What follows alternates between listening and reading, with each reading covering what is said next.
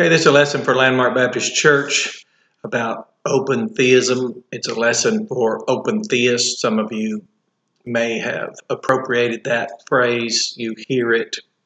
We can't help it. We're now aware of everything discussed on the planet through the internet, web-based learning modules, websites, online platforms like YouTube, Facebook. So as you hear these things, the first lesson will be is to remind you as a pastor of one of the Lord's New Testament churches, the Bible words, we support those. Believe means support. We don't use the Bible to support something we construct between our ears. For example, Dr. William Lane Craig, a brilliant apologist, unsurpassed in his scholarship, he said that he had spent approximately 7 years studying God's omniscience in relationship to man's free will.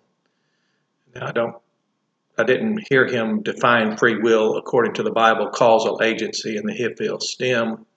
And for those who would accuse you, and they will, Landmark, you need to know that's all they do is accuse. They put you in a category. So if you say anything about free will that's not libertarian, which they're expecting libertarianism or compatibilism, and if you say anything about free will as an advocate, that is, if you're leading out from a text, it won't occur to them that you know Hifil or Hathal, the causative stems in the Hebrew language. Now, I don't mean you know the grammar, you've studied the Hebrew, but you've been told. So just tell them you're a Hifilite. Because every time someone who doesn't read the Bible accuses me, for example, as a pastor, first it's charming when they say I don't believe in free will. It's because they don't support free will. They just say it. It's a sound barely coming out of their mouth. It certainly didn't come from their brain. They just picked it up and held it as long as they could so they could accuse someone. But for William Lane Craig to say that God's all-knowingness is a fact, and it is, who would question what God knew, and how would we know to do that? So we just say exclusive, all-inclusive, everything in absolute, which is now we don't have to say anything. But he said after 7 years, he concluded that God's knowledge of everything did not find it necessary. That is, an individual can't say, because God knew I would do something wrong, let's just cut to the chase, that I had of necessity to do that. That's great. That is wonderful that he took 7 years to do that. So what I would ask open theists, and I would ask even people who say they're closed, where did you get the word open? And why did the word adjective is from the word ad in Latin is to throw, and the adjective part is also from Latin, and the idea is near or alongside something. So we threw this word alongside, but what made us toss that word open to it? It's almost as if we couldn't have come up with a more antithetical term, which seems to be the pattern, especially Landmark. I've taught you numerous times to notice that none of these things that appear to be irreconcilable are ever anywhere close to the other. It's always far, far removed. It's similar to pre or post-trib. You couldn't even entertain a conversation about mid anyway. And if you try to say pre-wrath, that just bores people. So sustain the fight. Anything but a New Testament church will. Everyone but a pastor will. So those of us that are ambassadors for Christ, pastors of his churches, we're feeding sheep. We're remembering and always mindful that these are parents of children that want to raise them in the nurture and admonition of the Lord. These are people who are, as even C.S. Lewis said, we're living in a live world. So he was close. But just to remind you, they have these little, they call these things cell phone devices, but you can get this Bible app, the Wave Bible app. Very useful, by the way. So I typed in all these words, open God, close God, and nothing appeared. But if you type in living, God, living God, and you push search, well, there's 30 occurrences just in the King James Version. So the first question to ask yourself, especially as a body member of one of the Lord's New Testament churches, and certainly we're not here to support fallible religious constructs, and I'm certainly not here to spend 7 years to say and draw a conclusion that the astute scholar William Lane Craig, Dr. William Lane Craig, a man that I have great respect for, it took him 7 years to conclude that God, knowing you would do something, did not necessitate it. Well, the dilemma between open and closed theism is not the outcome. The outcome's the same. If you talk to an open theist, they said, well, God looked down the corridors of time and noticed who would believe on his son, and therefore he made provision for those, and those are his elect, or they're his believers, and he sent his son to die for them. Well, it is true that John 3:16 says, everyone who believeth in him, well, it's everyone who's already believing. And it's also true in John 20:31 that itself was written in order that you might believe that Jesus is the Christ, the Son of God. And that as one who is believing, after being born again, you're now a believer, the Bible says. You're now one who is believing, always believing. You have life through his name. Well, that's also a deliberative subjunctive in John 20:31. So you deliberately believed based on what you read and heard from the gospel, those contextualized attesting miracles and those contextualized narratives, if you will, those verbal environments in which those attesting miracles were arranged and properly contextualized and strategically placed there as ordained means to lead people to Christ. So that is to be willing to cause deliberately oneself to trust, support that Jesus is the Christ. So we have all the evidence, and it is causal. So the outcome, if you listen to both sides, neither of them have an outcome that's improved by their assertion. People will say, yes, more people will go to hell, and God knew that before he ever created man. Well, how does that solve the equation? Well, it doesn't. Determinists will say God foreknew, and that was relational knowledge, even though the people he foreknew did not exist. It's all in the mind of God. But the outcome's no different. There are no more people come to Christ through that deterministic construct. It's rather full attribution to God. Well, on the other side, they say, well, you're saying God is the reason why people die and go to hell. Well, both sides say that. Both sides say that God already knew that people would reject his son, and yet he created them anyway. And now we're just arguing over to whom would we make the attribution. Some say it's an accusation against God to say that he sent someone to hell, but the Bible doesn't say, for example, double predestination, where God then, the doctrine of reprobation, that God deliberately prevented someone from coming to his son. That's nowhere in the scriptures. God never had to predetermine someone to go to hell. That's not in the scriptures. But back to the open theist, or even the closed theist, calling the reality of the situation reprobation or double predestination doesn't change the outcome. So as a pastor of one of the Lord's New Testament churches, the only person we see interested in involving himself in the affairs of men, we have in the Old Testament God deliberately speaking with his prophet Moses, speaking about miracles. Now tie that to the Gospel of John, which says these miracles that were previously mentioned in that chapter reference these miracles, these things, it's referring to these attesting miracles, have been written and remain on record, perfect tense. That is, they continue to, are still with us today. We call that an extant doctrine. Still here for us to know that these miracles are for us to, by those miracles, attesting miracles in their contextualized narratives, cause ourselves to believe. And he spoke with Moses and would tell Moses a particular miracle to perform. And he said, maybe this then will find them willing to cause themselves to believe. So God, either that happened or not. So you can anthropomorph it away or anthropath it away, which is irrelevant. The question is, was God, through a prophet, intending to be causal indirectly of people? Well, of course he was. And God did inbreak into time and space, and miracles which were phenomenal things happening to matter, for which no within time, space, and matter source could be assigned. How were miracles not forces of what we call applying to natural things and contradicting natural laws? Well, we caused ourselves to believe and attribute those workings to God. So God's intervening, and God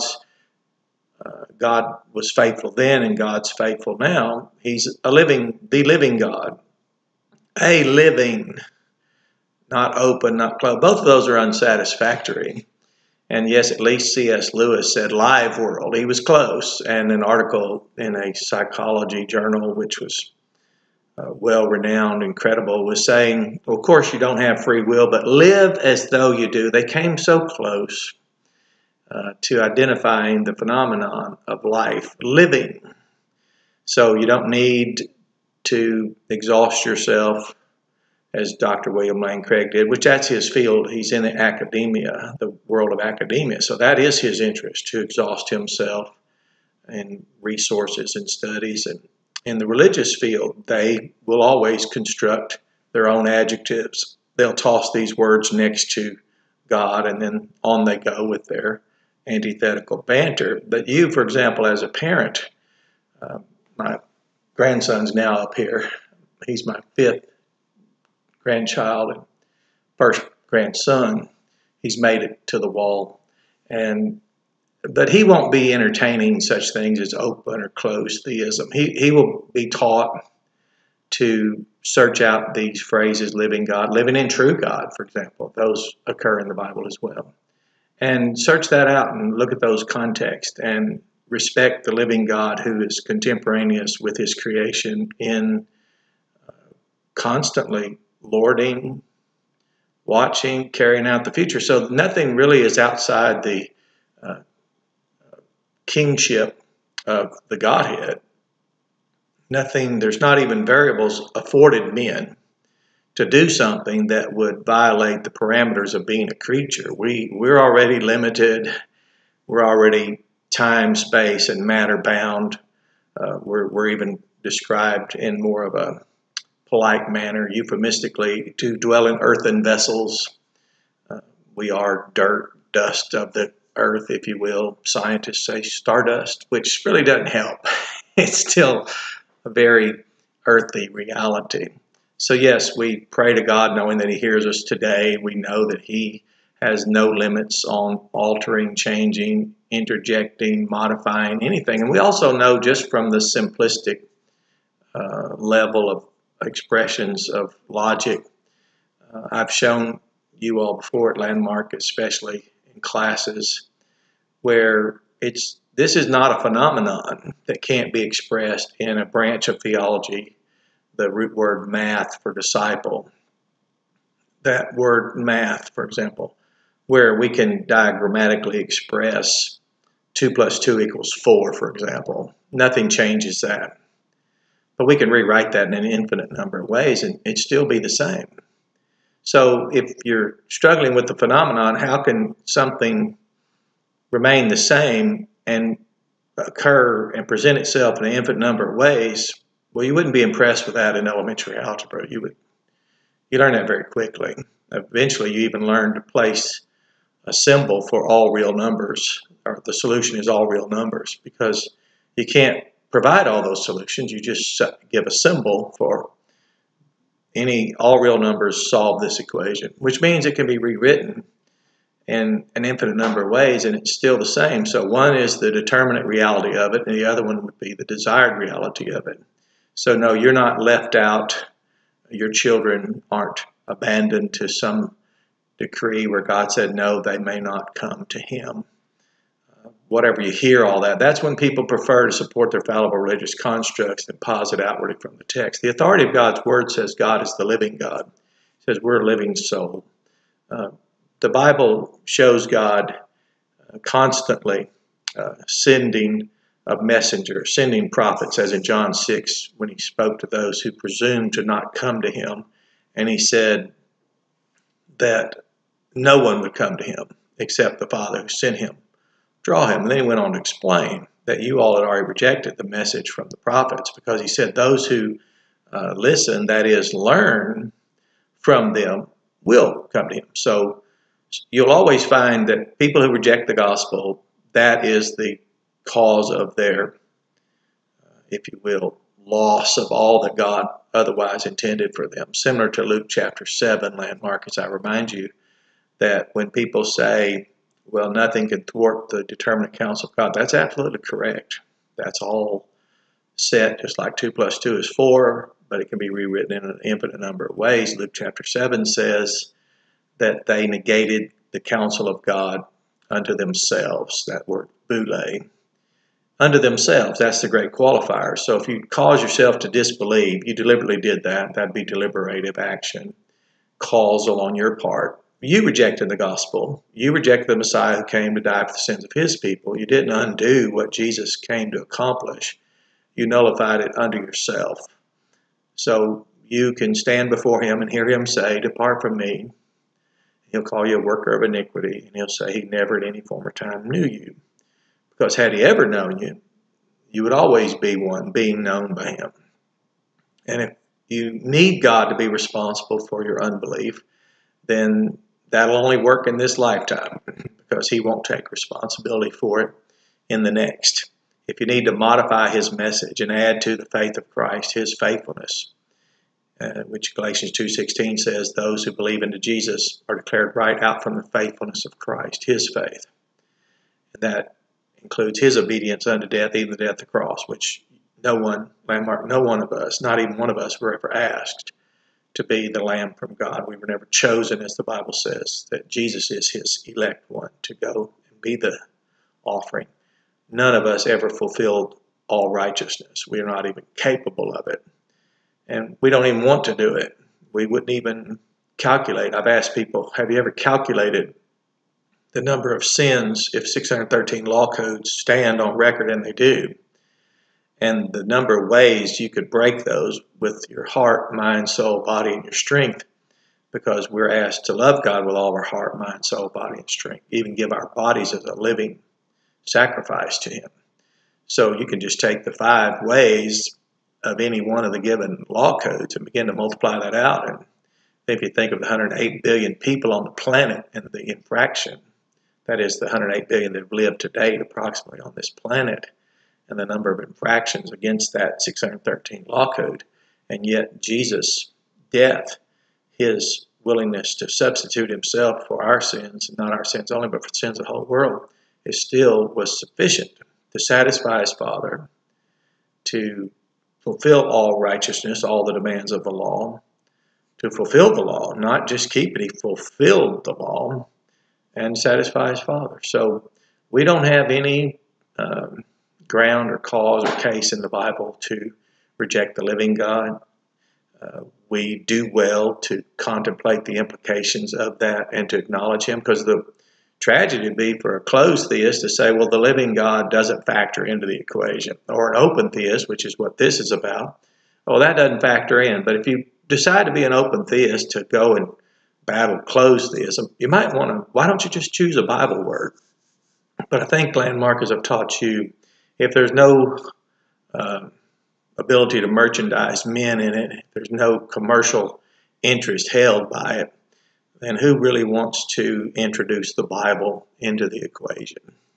Especially when the Bible is so much what's not even comparable to the low grade of thought of finite men. So finite arguments are according to dead constructs, and that sustains a necessary friction to, I guess, cause the only interest people have, which is to banter, ridicule, contentiously contend, berate, deride, and all those other negative things the Bible teaches us to come out from. So that's the lesson on open theism. First, ask yourself, where did we come up with that word? It's not in the Bible. It's not an attribute of God. Just like closed, it's not a Bible word. So when we just go so far down that road, and these dear souls we'll be seeing more and more come our way, they expect us to know the Bible well enough to give them Bible answers, and we do, and we're honored to do that. So, Landmark, enjoy this lesson, and anyone tuning in to listen to the advantages we have by studying the Bible, supporting the Scriptures, promoting Christ, advocating Christ. You enjoy these lessons as well, and you have a blessed